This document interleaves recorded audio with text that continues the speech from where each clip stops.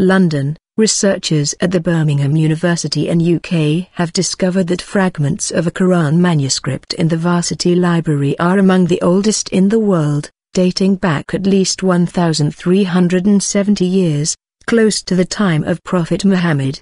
Radiocarbon analysis has placed the parchment on which the text is written to the period between AD 568 and 645 with 95.4% accuracy. The test, which was carried out in a laboratory at the University of Oxford, places the parchment close to the time of Prophet Muhammad, who is generally thought to have lived between AD 570 and 632.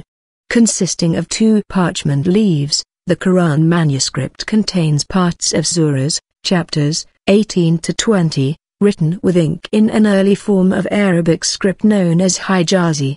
The Quran manuscript is part of the university's Mingana collection of Middle Eastern manuscripts, held in the Cadbury Research Library. For many years, the manuscript had been misbound with leaves of a similar Quran manuscript, which is datable to the late 7th century.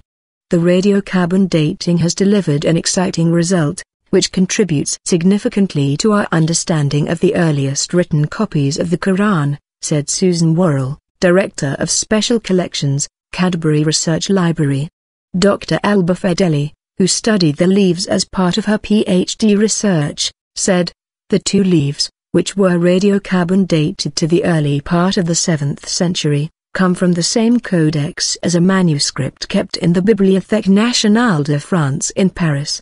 According to Muslim tradition, the Prophet Muhammad received the revelations that formed the Quran, the scripture of Islam, between the years AD 610 and 632, the year of his death, said Professor David Thomas, Professor of Christianity and Islam, and Nadir Dinshaw, Professor of Interreligious Relations at the University of Birmingham. At this time, the divine message was not compiled into the book form in which it appears today. Instead, the revelations were preserved in the memories of men. Parts of it had also been written down on parchment, stone, palm leaves and the shoulder blades of camels, he said. The tests carried out on the parchment of the Birmingham folios yield the strong probability that the animal from which it was taken was alive during the lifetime of the Prophet Muhammad or shortly afterwards, Thomas said. This means that the parts of the Quran that are written on this parchment can, with a degree of confidence, be dated to less than 2 decades after Muhammad's death. These portions must have been in a form that is very close to the form of the Quran read today, supporting the view that the text has undergone little or no alteration and that it can be dated to a point very close to the time it was believed to be revealed.